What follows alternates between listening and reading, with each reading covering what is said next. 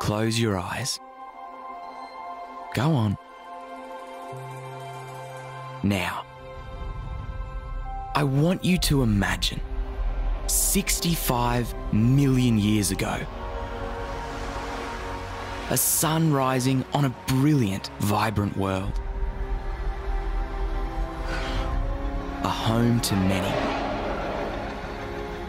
just about to start their day. A harmony. That's really cool. A new aquatic ecosystem. That's sick. Throughout.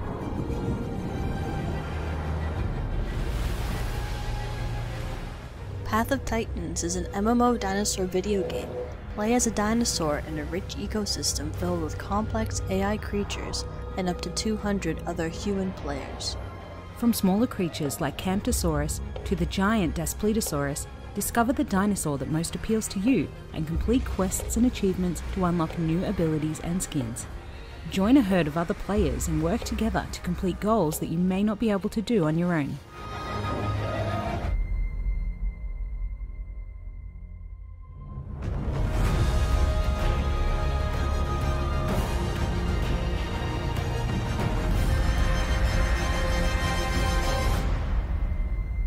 If I didn't know what Path of Titans was like, I think that would make me really excited for this game or this update or whatever. Unfortunately, we all know what Path of Titans is like. Path of Titans is a game that I feel for me has been kind of a disappointment. I tried to give this game a chance, man. I did.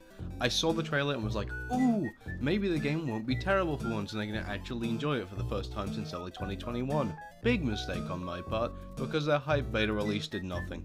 And that's why I'm going to be talking about reasons I think this game is bad, because it is. Path of Titans is garbage right now in its current state. Out of all the dino games like Bob, The Isle, I would say that this one does the worst job when it comes to multiplayer and overall engagement. It's basically just early access, with the gameplay basically just Legacy Isle with a few differences here and there, most of which are not good.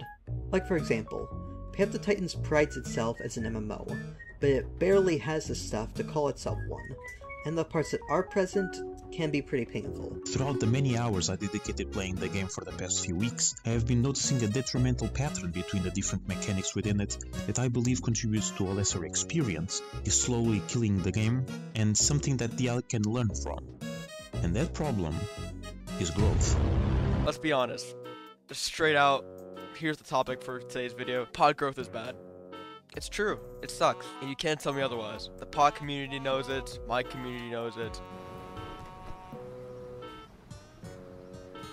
It's so disappointing seeing that. It's like you have your dinosaur, you're ready to log in and just have a blast, and then, you know, he just goes from adult to juvenile in an instant, and it sucks all the hope out of your body. It really does. What this just plainly says is that quests are the only thing that can grow you. And currently, it's barely working. There are little side quests that you can do in the game. Like at the moment I have Fix Dam, where this red marker on my screen is the location of that mission. And why am I fixing a dam? I don't know. I do not like their growth because it feels like a chore because you keep having to quest after quest after quest. And if it's a group quest, like if you've only done like a portion to help, you get like 5 seconds of growth. Again, it feels like a chore because you keep having to do it over and over again. The new map did make things interesting for a little while, but now it's back to the same old tedious gameplay loop of quest, grow, die, quest, grow, die. There's just not much to do. It's just that the fundamental quest system that's tied in to the growth system, it's too dull and boring right now in its current state. It does the opposite, immersing you into the environment around you. Instead, it just constantly reminds you that you need to get this done, you need to do this, you need to do this, you need to... Like, it's just a chore simulator at this point. And that's my major issue with it. It's lifeless, boring, and repetitive. I'd have to say I found this game to be okay. The concept itself is very interesting, and it starts out great. Unfortunately, the game falls short. Quest lines are bugged and never complete. The world seems too big for the server size. I could never find anyone in the full server besides my friends. Gameplay is repetitive. Not all mods work and prevent you from joining games. You get to experience the vastness of the map.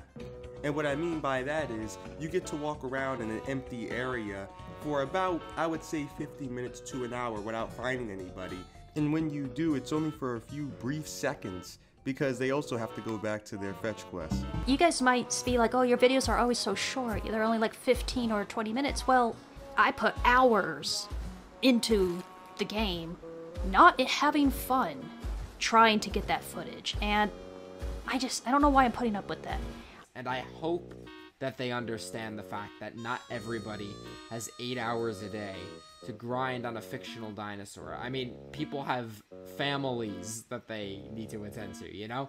They have school, they have work, what have you. Surprising, I know, yes, dinosaur gamers do have lives outside of the screen. I've been playing Path of Titans for a long time now, and it's amazing to see this game get so far, but at the same time just get down so low to the point where players just stop playing it, but also to the point where people are starting to hate the game now. And I know they can do better than this, so right now I'm ashamed of Path of Titans. This is the first time I'm saying it. Path of Titans is dog right now. But I do want to see improvement, and I know it can do that. It has the potential to do it, and it can. Again, I want to see improvement. It can, and it absolutely will.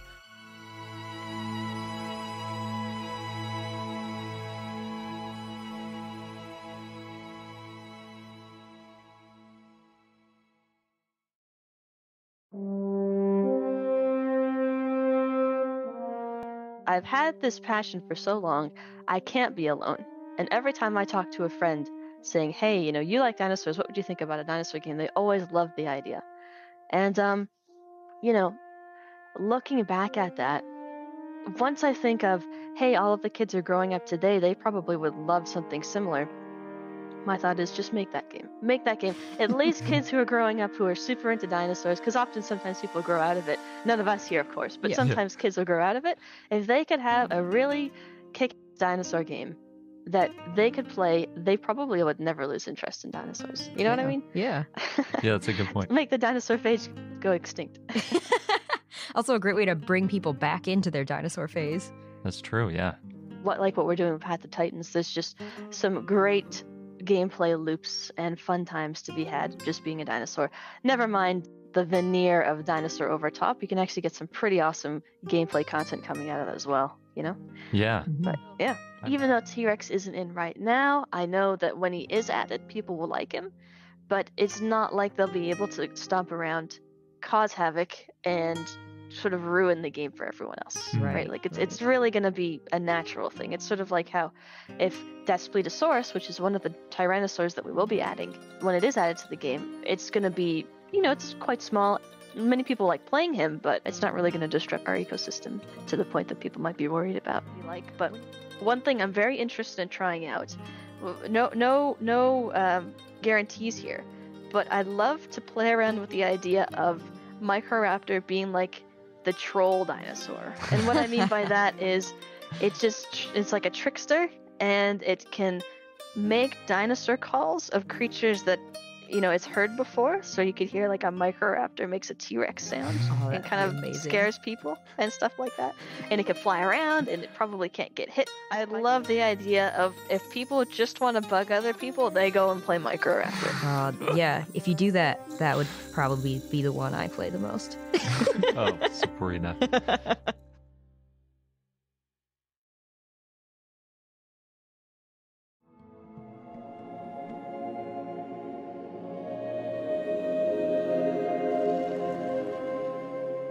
Path of Titans is one of many dinosaur survival games that have emerged and gained attention in recent years, alongside The Isle and Beasts of Bermuda.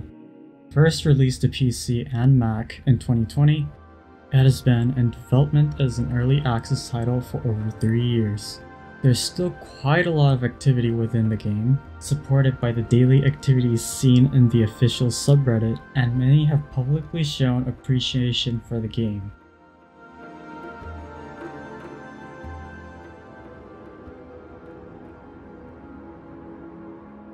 However, However, it is also true that a large portion of the player base, or in this case what used to be the player base, have expressed frustration with the current state of the game, and in some cases have had long-time backers stop playing the game indefinitely. This becomes more apparent when the backers in question paid for the game for the potential to improve and grow in the future. It's actually kind of sad how low that this game has stooped, because I have been following this game for ages, and I have been following it longer than I've been making content on it, and I have a lot of good memories playing this game. I've met a lot of amazing people through this game, and it sucks that this is how it is now. Path of Titans really kicked off my channel in the very beginning, and it's now kind of just sitting here, just like me making videos about how I don't really like the game. 3 years ago, I have been playing Path of Titans pretty regularly for 3 years. That's quite a long time, really. But yeah, I need a break. And I honestly, I don't want to play Path of Titans right now. It's not fun. Adding new playables doesn't make it more fun. The new map did make things interesting for a little while, but now it's back to the same old tedious gameplay loop of quest, grow, die, quest, grow, die. There's just not much to do. Examining these posts and videos, in regards to gameplay, the frustration seems to mostly come from the long growth time from juvenile to adult stage of each playable species, and the tediousness of the process necessary to do so. In regards to playstyles, other players targeting and killing juvenile players merely to annoy them by setting their progress back, known as KOS for kill on sight. Having a large pack of players made of both adult carnivores and adult herbivores banding together to kill individuals, juveniles in particular, for sport, known as mixpacking, and the toxicity in the in-game chat that usually follow the aforementioned two events are often brought up as topics of discussion. While such frustrations can be categorized into what is often described as gameplay loop and player-based toxicity, and seem to be resolvable by quote-unquote fixing the gameplay loop and setting up community servers that enforce stricter rules for mixpacking and KOSing, it can be argued that there are flaws in implementations and concepts that are much more fundamental in the Path of Titans game design.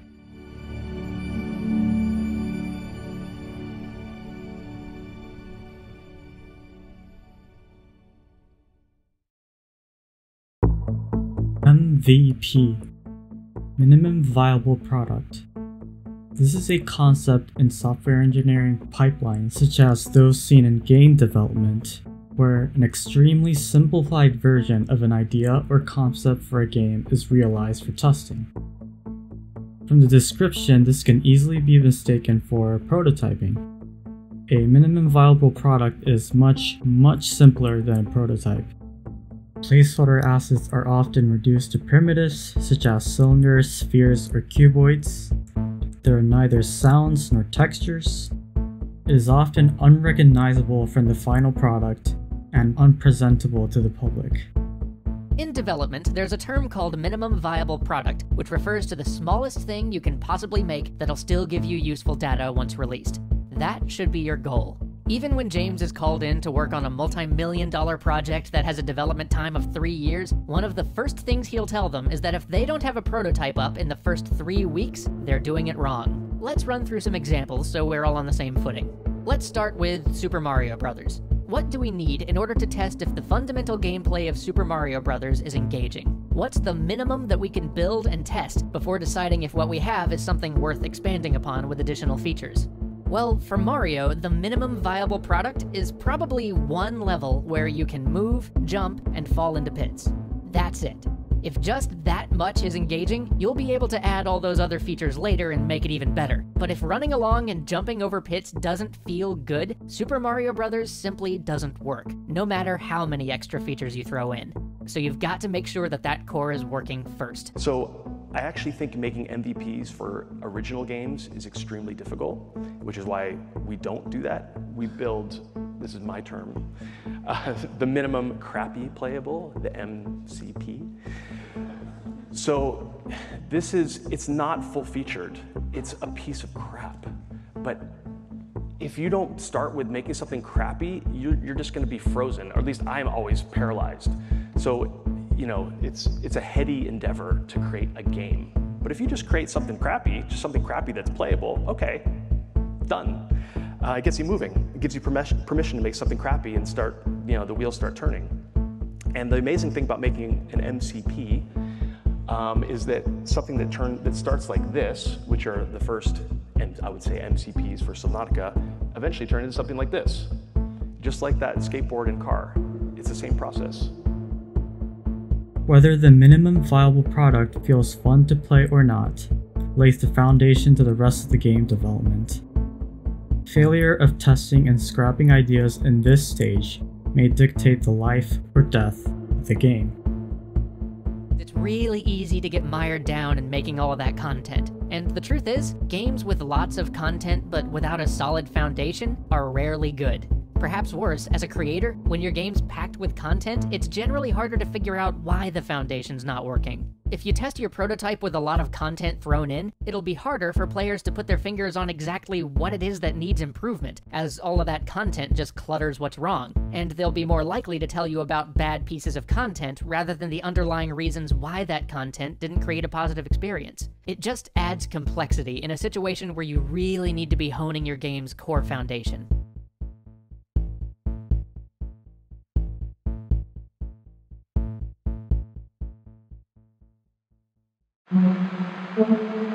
The minimum viable product for Path of Titans would look like the following. There is the general forward, backward, and sideways movement, the occasional E pressing to pick up acorns, and the stationary mouse clicking that allows the mesh of your character to overlap with those of the external character and deal damage to it. Before I share the demo, here are some disclosures.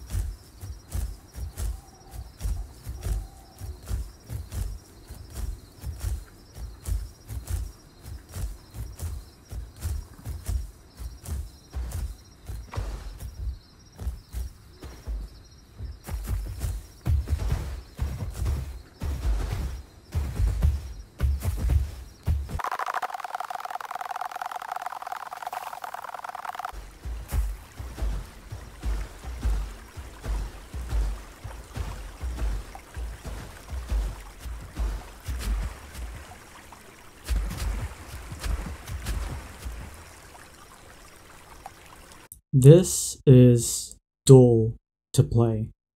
This isn't to say that the minimum viable product in Path of Titans isn't without any strengths. I like the way this dude runs. It's kind of funny. And it's weird because he feels heavy, even though he's a pterosaur. That's one thing I've always loved about Path of Titans. The sense of scale in this game is so much better than... I mean, it's a lot better than Beast of Bermuda's sense of scale, and it's actually better than the Isle's sense of scale, too. Even, like, the little guys that you play as in this game, everything feels pretty sizable. As they should. I mean, they're freaking dinosaurs. However, there are elements that would leave an impression of boring gameplay to the players. The movement of my character feels static. While this is merely an example of a minimum viable product, the mechanics are basically the same as the main game, if a model of an archosaur and animations are added. For example, neither the sense of speed nor weight are conveyed. The so-called fighting with the enemies is not satisfying. Whenever I attack, I do not feel like I'm actually making much impact on the objects around me. The pacing is all over the place. In most games, the downtime between fights are filled with storytelling, like in BioShock Infinite,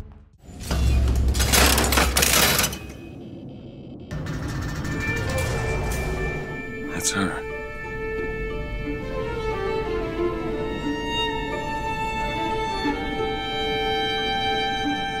Upgrades in the player's character, such as the customization in Monster Hunter Rise. I can upgrade that. I might just use that. Alright. Excellent.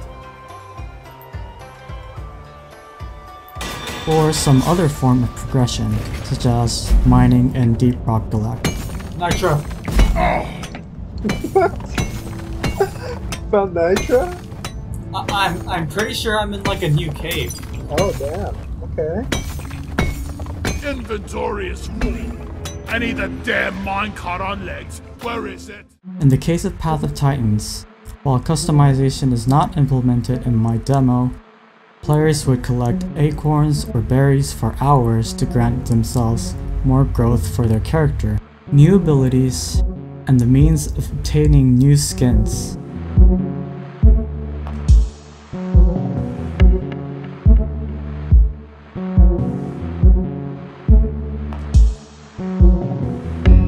The slow progression spanning over multiple downtimes and potential fights would give the players little sense of progress and make room for little to no short-term goals.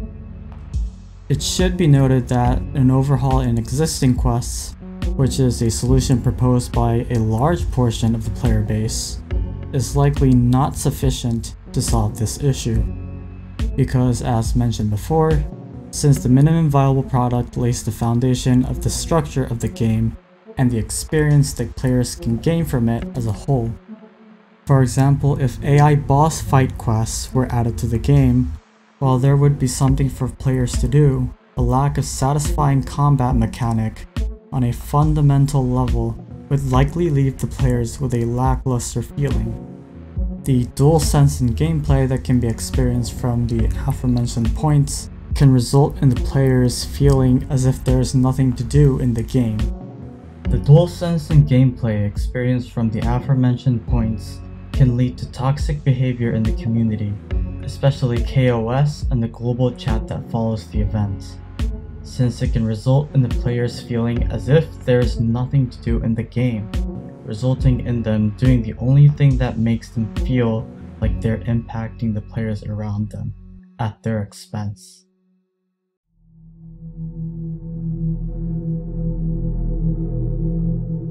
The aforementioned problems may be alleviated by altering some of the mechanics in the minimum viable product. One solution can be dynamically adjusting the field of view in proportion to the velocity of the characters to give a sense of speed to the players when they run towards another player, for example. Another more ambitious alteration may be to make the fights more physics-based. Charge attacks from herbivorous animals, such as the ceratopsians, can produce damage proportional to the impulse force upon impact with another dinosaur. The enemy character can do a stumble animation similar to those seen in Left 4 Dead 2 with a specific type of zombie called the Charger.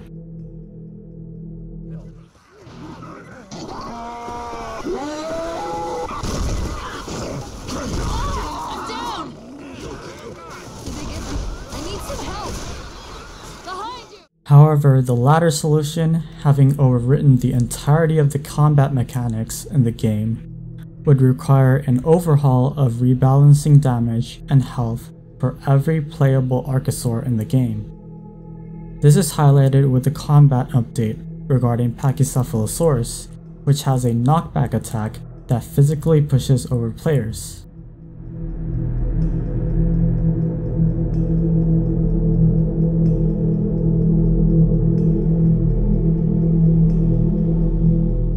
Such problems largely emphasize the importance of establishing a satisfying minimum viable product early in the development pipeline.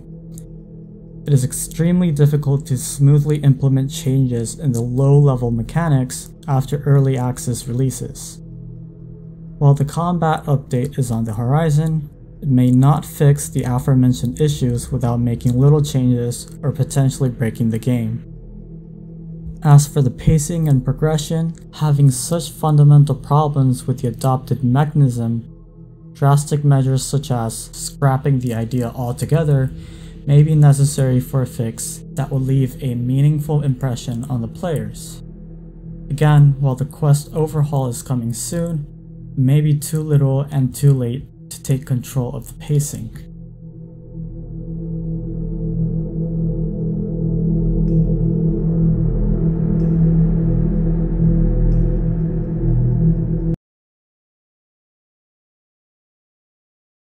Was Path of Titans doomed to fail from the beginning?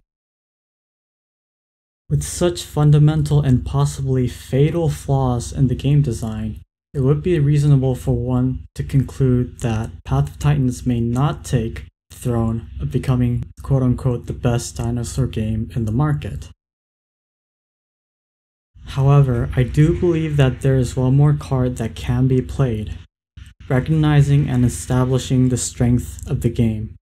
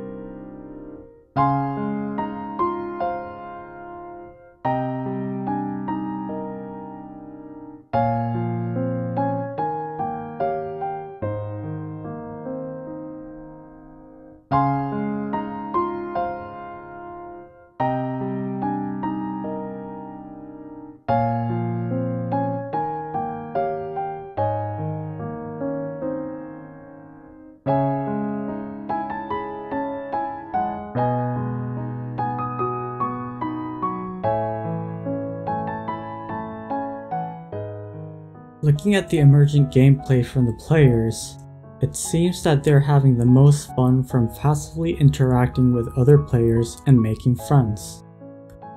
Although this is beyond the scope of this video essay, it may be worthwhile to examine how such player interaction can occur and attempt to implement features that strengthen such aspects. One solution may be to completely embrace the mixpacking behavior from the players and allow them to make their own groups. Mixpacked groups could have some sort of a debuff and damage toward other players or stamina. If mixpacked groups were to emerge, their location could be indicated on the map, so that juvenile or solo players could avoid them. If one were to attempt to minimize the number of mixpackers in the game, perhaps a mechanism where if both carnivorous and herbivorous animals were seen to be in the same general area without any sign of hostility for a certain amount of time, a zone in which damage from player to player would be set to 0. This would force the players in the zone to be friendly to each other, possibly recreating the Water Truce scene from Prehistoric Planet Season 1, Deserts.